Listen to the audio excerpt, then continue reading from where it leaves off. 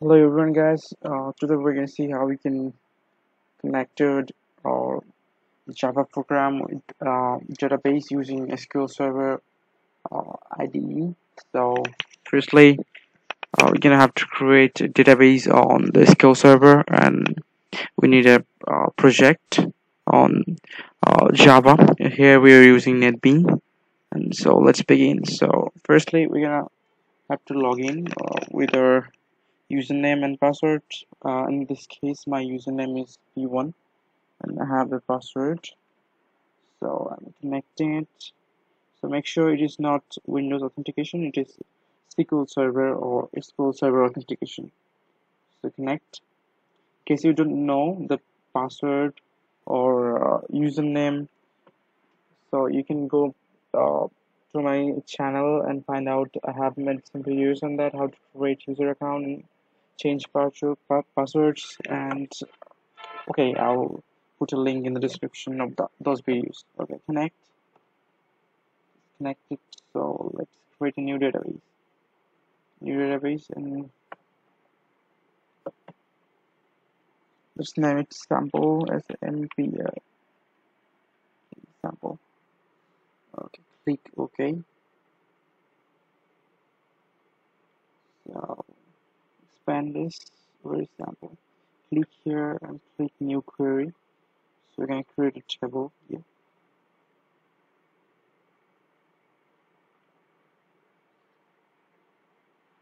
So we're clicking here, new query, and it will take some time. And here it is.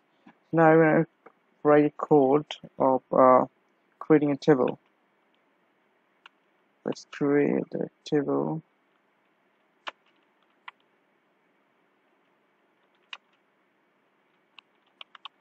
Student.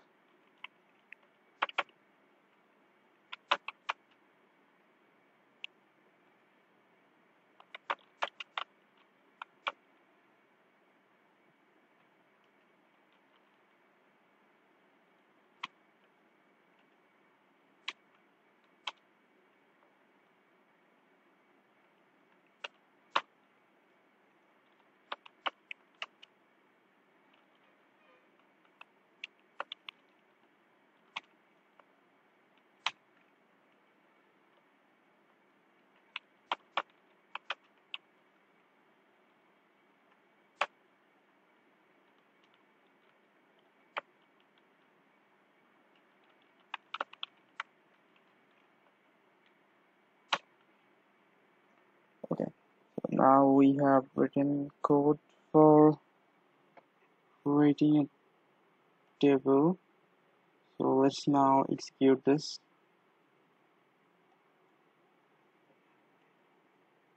So we're going to execute this uh, query. So we have created a new table. So you expand this sample, go to table, and you have a new table. Okay, now we have to do something which is we call go back to SQL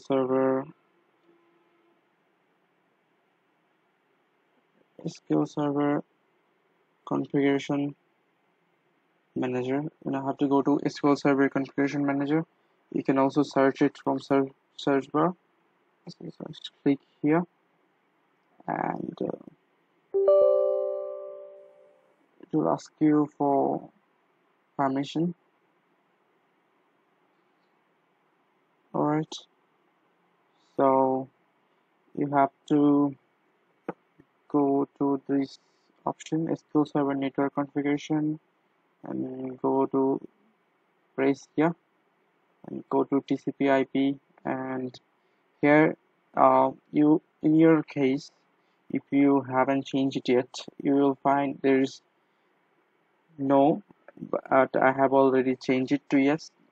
All you have to do is select this as yes, and then go to IP address, and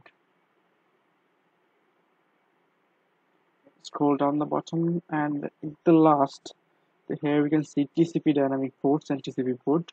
So all you have to do is, this will be blanks for you, and you have to put 54629 for your TCP dynamic ports and 1433 for your uh, TCP port. And now you'll have to click OK, and then you have to click here. This is SQL Server Services, and you have to restart this just here, and it will restart and take some time, and then you have to come back, and then okay, here process is done. I haven't restarted because I already started it, so I don't have to.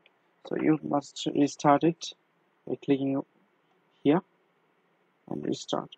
Okay, it's done, and now we're gonna go to our NetBeans.